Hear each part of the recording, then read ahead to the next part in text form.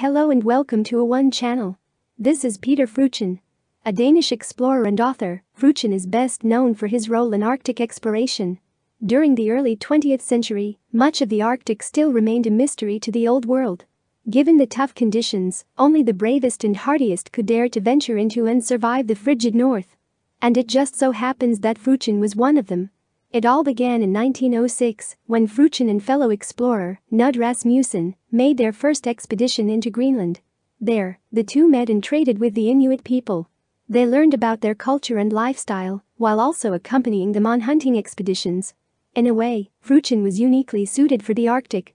Standing at a whopping 62'73", he managed to single-handedly take down a polar bear with a spear, fashioning himself a coat from its fur. In 1910, Freuchen and Rasmussen established a trading post at Cape York, Greenland, named Thule.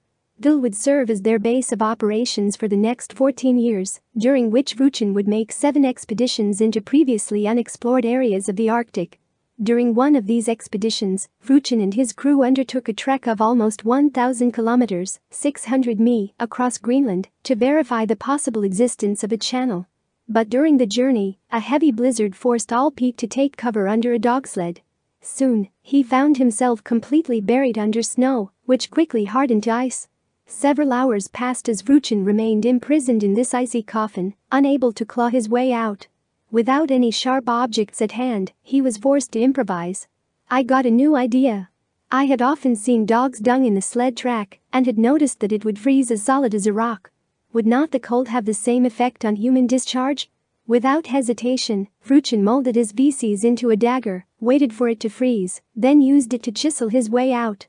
He spent 3 hours crawling his way back to the campsite, as his feet were beset by frostbite.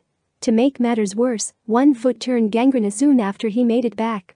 Once again, he quickly improvised. Without anesthetics, he used a pair of pincers and a hammer to remove the affected parts himself. Indeed, there is no shortage of stories concerning the insane choices these explorers had to make. But breaking out of an icy grave with your own feces? And amputating your own toes soon after? That's pretty much on its own level.